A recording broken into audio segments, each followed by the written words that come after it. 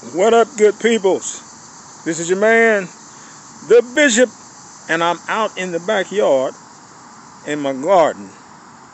Yes, I'm sitting here finishing up some of the work that I started on today.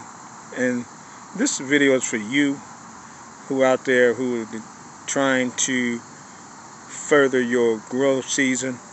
Right now, we're getting ready to head into the fall. We're about a couple months from it.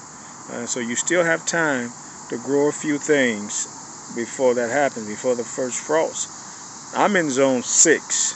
So according to the Farmer's Almanac, our frost don't hit until October, the second week or third week of October. So we still got time to plant some things in the ground, and to begin to plant seeds in the ground and have them grow. Seedlings, you can start those off in a seed tray. Seeds.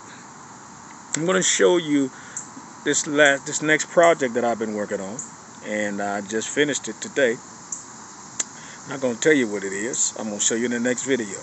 But I just wanted to get back on. It's been a little while since I've been on here for Hagen's Urban Greenscape, but I'm here, and I thank you for joining me. And if you haven't subscribed to Hagen's Urban Greenscape, I encourage you to do so. There's a lot of good information that we're going to pass on to you throughout the year, throughout the season, to help you have a fertile and a productive garden, whether it be indoors or outdoors, whether it be seedlings, whether it be seeds, whatever it is. You use containers, if you use buckets, bags, we're going to help you to have the best results and get multiple and maximum yields on your harvest without a whole lot of money.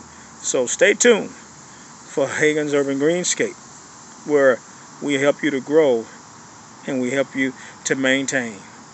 Y'all take care.